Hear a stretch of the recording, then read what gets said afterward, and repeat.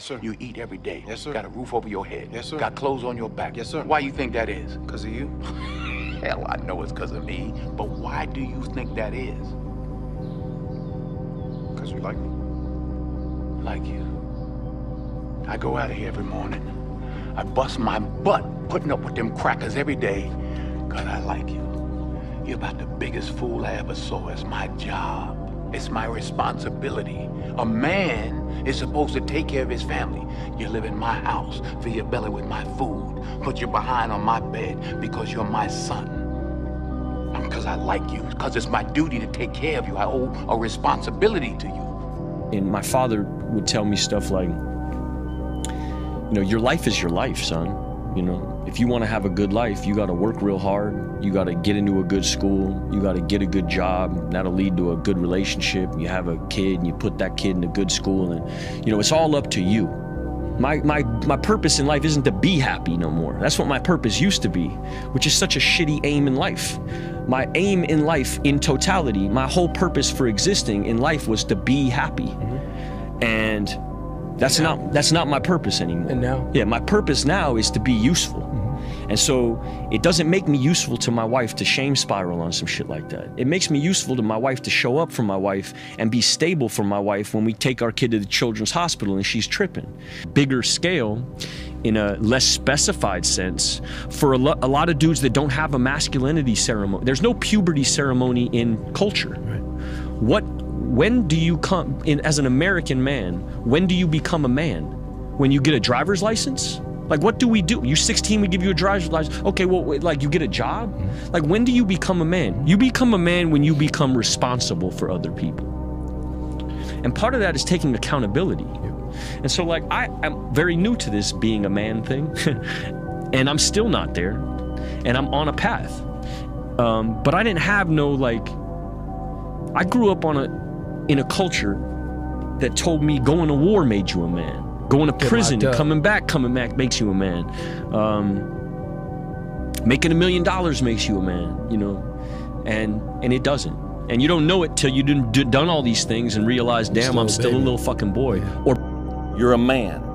You are a man. Stand up and be a man. Make the hard decisions. Make the sacrifices.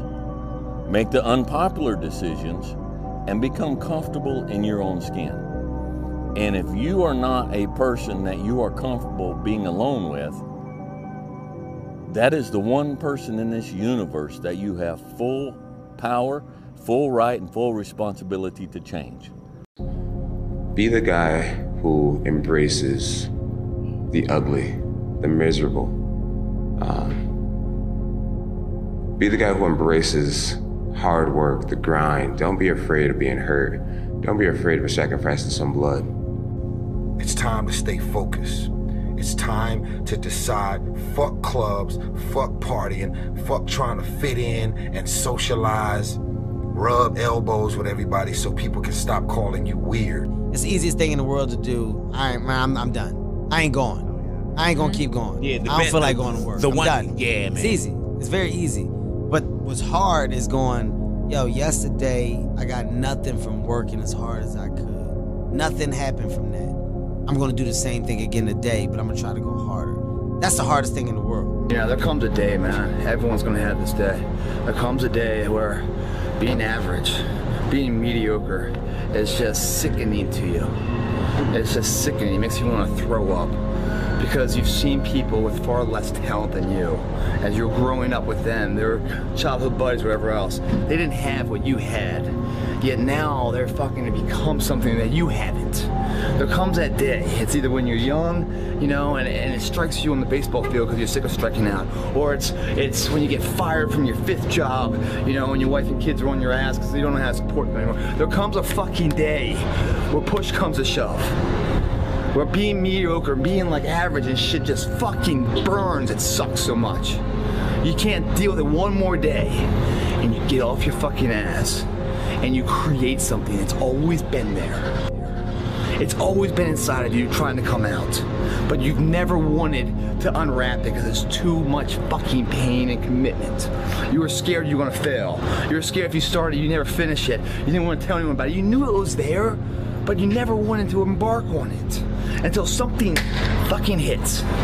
You get fired or somebody else gets success, remind you of what you could have been. And then the fucking spark is born. And no matter what happens, I'm never gonna be in this boat again. And you get up and you go, even if it gets knocked down, you just keep going, you're a wild man. And life has never been so sweet. That can happen at an early age, it can happen at a later age. It's gonna happen to somebody no matter what, it's gonna happen to you.